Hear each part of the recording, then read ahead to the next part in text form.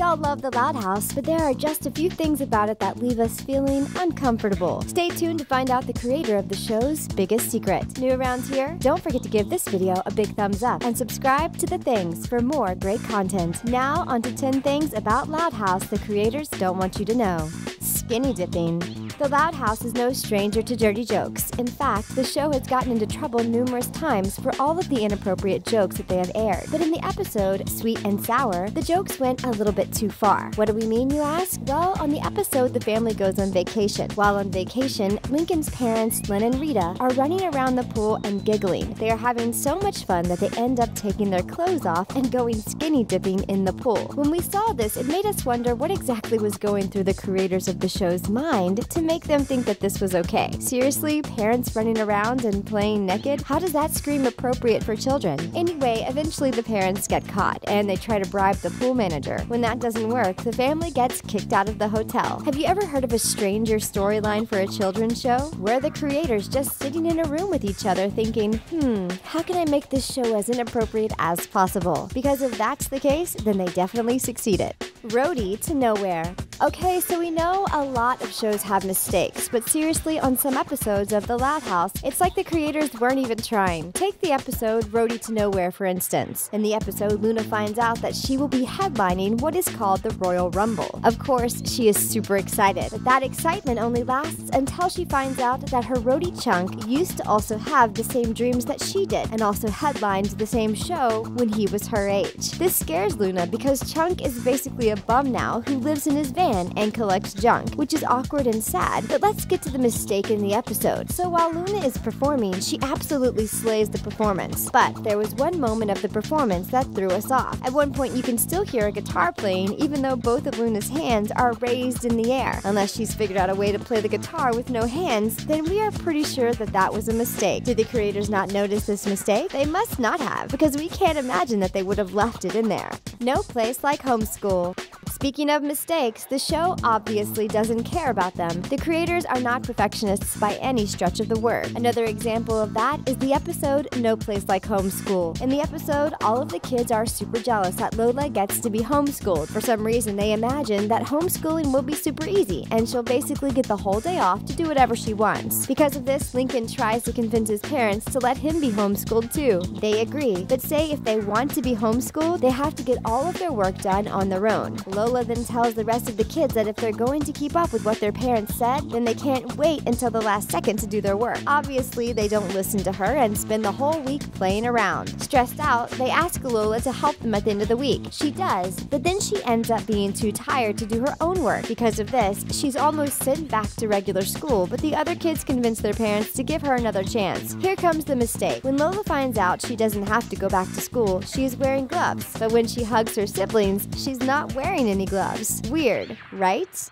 The white hair. There are so many mistakes in the Loud House that you would think the creators were doing it on purpose. In fact, they may actually be doing it on purpose and the joke is on us. Anyway, in the episode The White Hair, the mistakes just keep on coming. In the episode, Lincoln wants to impress the new girl in town, so obviously he dresses up like he's straight out of Greece. When his sisters see that he is trying to impress a girl, they get excited and really want to help their brother. Unfortunately, he won't let them help, so instead he goes to school on his own without their help. And that's where the mistakes in the episode take place. While he was waiting for the bus, he tries to hide from his sisters. The weird thing about this is that Lincoln usually walks to school. Fans were quick to point out this error. They also noticed that Warren the rabbit ran from his sisters. The rabbit who was playing the Chase Music's dress changed from purple to pink. As if that wasn't enough mistakes, in another episode, Lincoln convinces his sister Lucy that she should be herself to impress guys. But in this episode, he is pretending to be someone else. None of it makes sense.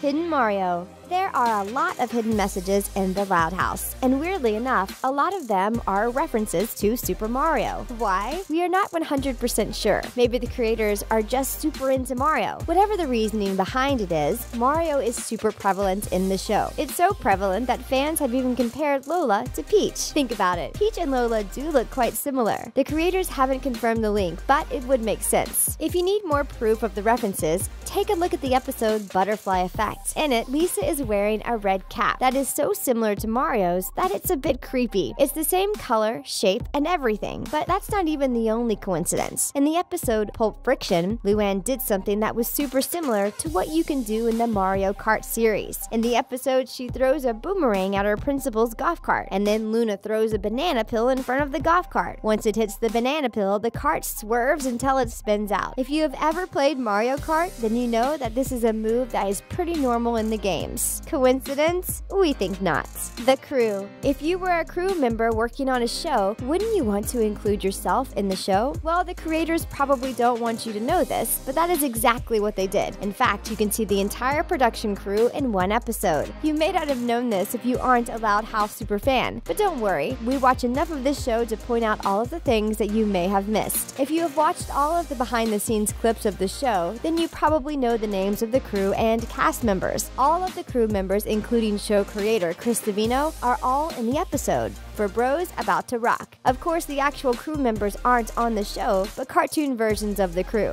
And that isn't the only episode they are in either. In the episode, The Loudest Yard, they are featured again. They are the ones in the crowd watching the game. There have been mixed feelings about the crew being in the show. On the one hand, it's kind of cool to see the people who make the show in it. But on the other hand, isn't it kind of narcissistic to put yourself in a show that you create? Personally, we think it's pretty cool. World of Warcraft references.